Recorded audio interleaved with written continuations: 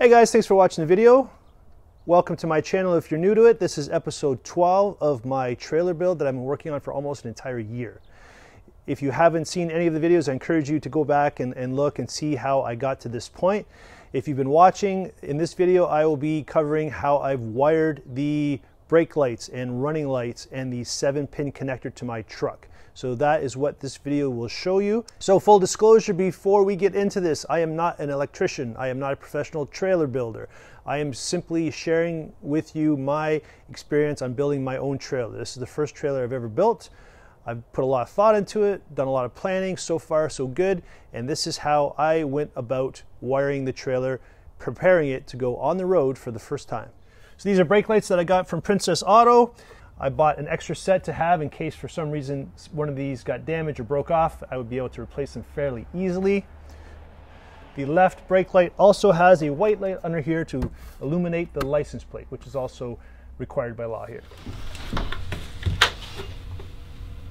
So the brake lights had 3 holes for bolts to slide into. I was really concerned about cutting into the aluminum, making a mistake. So I decided to make a template to ensure I had the holes drilled in the proper location in the aluminum. I used my trusty foam board that I've used in this project before.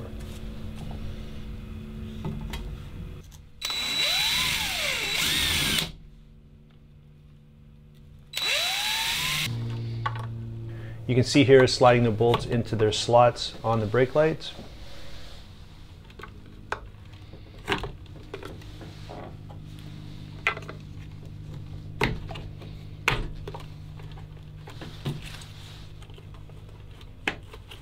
I put the template over it just to make sure that it was in the right location, which it was.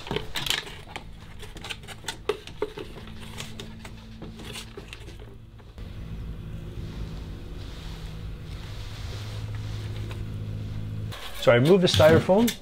I used the template to mark the location for the holes. I used a Sharpie and marked the spots where I would be drilling holes in.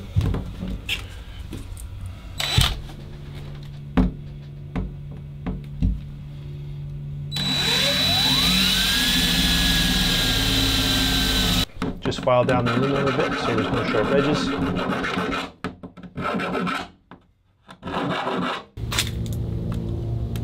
The large hole is for the wires to slide through.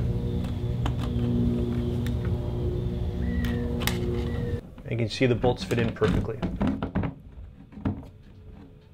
I then took off the brake light, covered the holes with black silicone, tightened them up, and repeated the process on the other side. So up here you'll notice that I have 5 lights on the top of the trailer.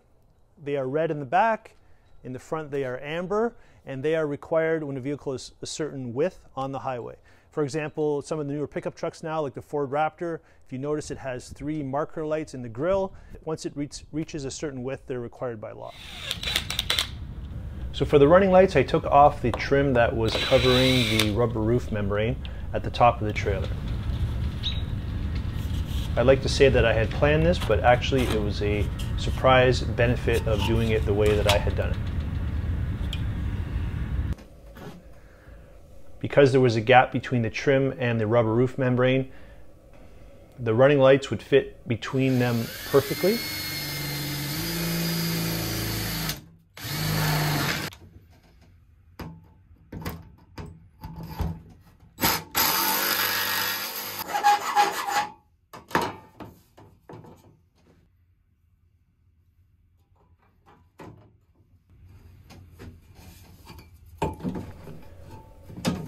So I tied all 5 running lights together, running the wire behind the trim.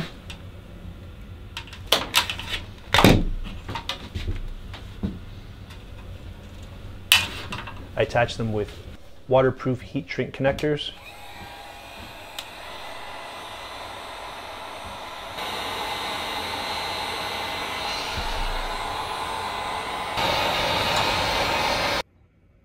And for good measure, wrap those in black electrical tape.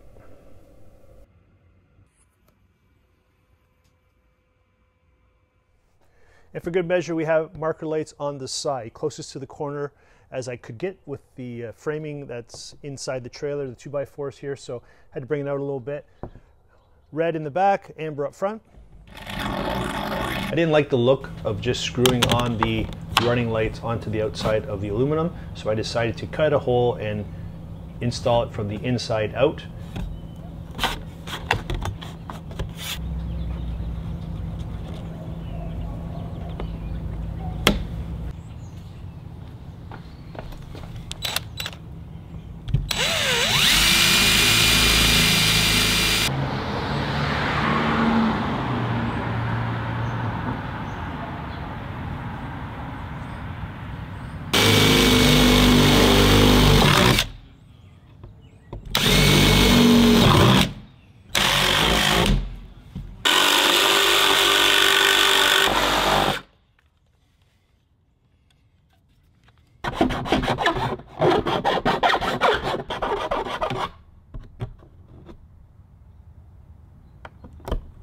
I like the look of this better, and to seal all the openings, again, more black silicone. I didn't film much of installing the wiring on the electric brakes, mainly because it was difficult to get the camera there. There's two wires that come from the electric brakes. There's two green wires. One goes to a blue wire, which runs to the junction box, and the white wire is the ground wire. I connected those with heat shrink connectors as well, again, using black electrical tape as an extra protection.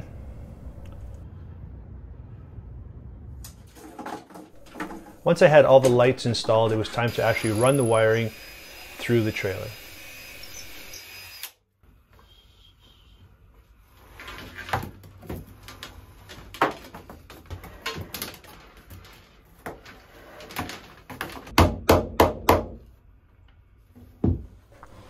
I find working in a small space, 7 feet by 12 feet, to be challenging at times, and I find myself constantly moving things around inside the trailer.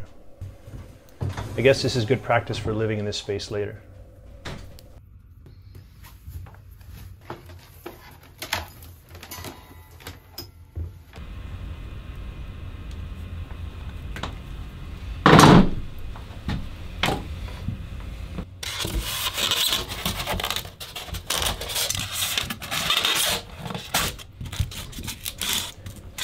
So at some point, the wires inside the trailer needed to go outside of the trailer to connect to the junction box. I wanted only one location where I had to drill into the floor, and I wanted that location to be waterproof. I came across an idea in the plumbing section of Home Depot, and I used this connection to make a weatherproof seal between the inside and outside of the trailer, with the hole being through the floor. Now the floor is 3/4 inch plywood with a sheet of aluminum on the bottom.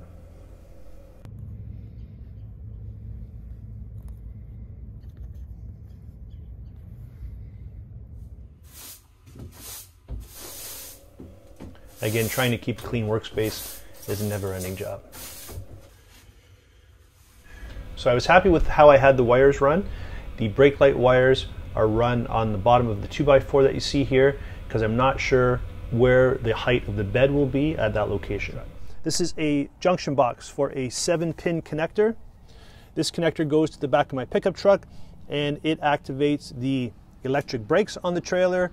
It activates the brake lights, turn signals, and running lights. Also the license plate light.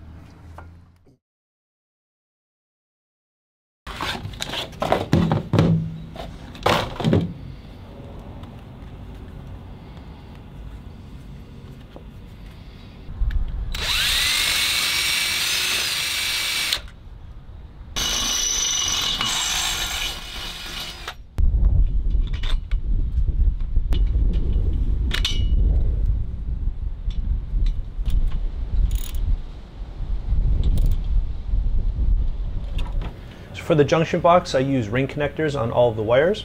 The white wire is the ground wire that I drilled through and attached it to the main frame of the trailer.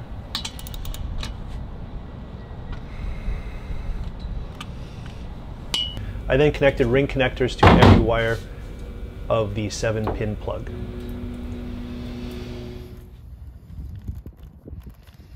All these wires are meticulously connected inside the junction box, and it would be an entire video explaining how this gets done because all the colors don't necessarily match up.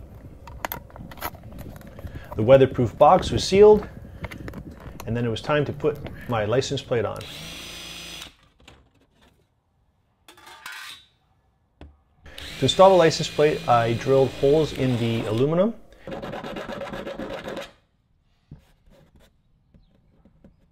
And I decided to use well nuts for the 2 holes for the bolts attaching the license plate onto the trailer.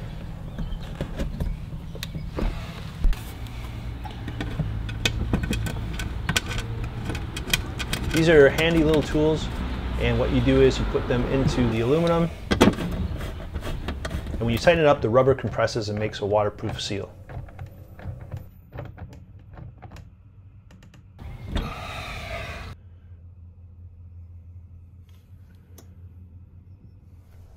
So that's going to wrap up episode 12. Thanks for watching the video. Hope you enjoyed it. If you did, I really appreciate if you give it a thumbs up if you thought it was worthwhile. And if you haven't already done so, please subscribe. This is episode 12, and I have a feeling there's going to be quite a few more episodes to go before I finish this trailer. So in an upcoming episode, I'll be taking the trailer on the road and getting it weighed to see exactly how much it weighs at this point in the build. So a lot of people have been asking about that. So that will be coming up shortly. And stay tuned. Okay, so thanks for watching. Really appreciate it. Cheers. I'll see you in the next episode.